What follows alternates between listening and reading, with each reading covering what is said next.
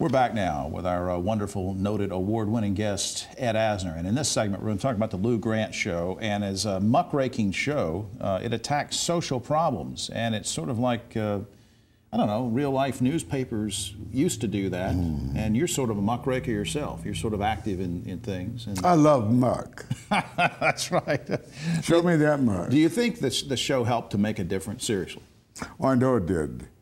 The best example I can give you is we had a show on dogfighting, and it helped change laws in 4 or 5 states. This is the late '70s now, right? Yeah, it didn't stop Michael Vick, but it did help in other states, and as long as we could show a positive result like that.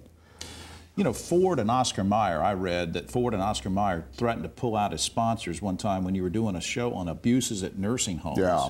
How did that resolve itself? I mean, you still did the show. And there were people standing in line ready to take their place. Yeah. I believe they even threatened, they were signed on to pay for so many commercials, and they refused to do that. And then I believe the network said, you're still going to pay for it. Yeah.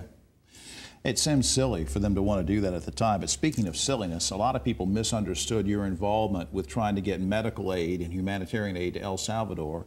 All of a sudden, and this is when you're doing Lou Grant, and the show is great in the ratings, and you're everybody's favorite actor, and almost overnight, the newspapers and the media get it wrong, and everybody thinks Ed Asner's a communist. No. And basically all you were doing is trying to get medical supplies to folks in El Salvador. And trying to get, public opinion turned against this government for keeping the government in power, who sponsored death squads going around turning, what they eventually do is turn the peasants into communists. Yeah. Because they kept killing them because they didn't support the government that well. Right.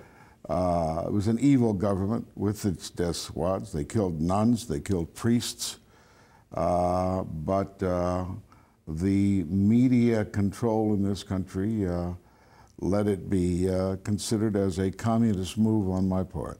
It's kind of stupid and we had some good journalists there, Sam Donaldson and some other people, but they all just got it wrong. I mean, they were using snippets of things. I've seen Sam Donaldson full of crap before.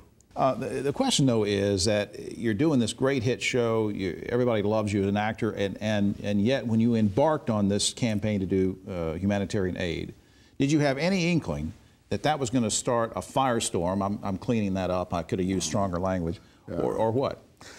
Absolutely not. I got tired of sitting in the wings and not letting somebody complain about our government, keeping that government in power, not letting the people have their will.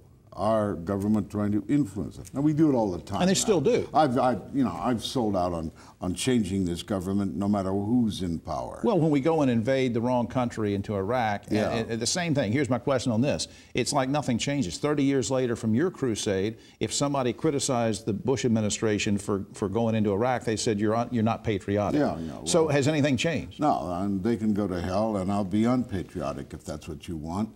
Where are our people when they're given, when by hook or crook somehow the truth slips out?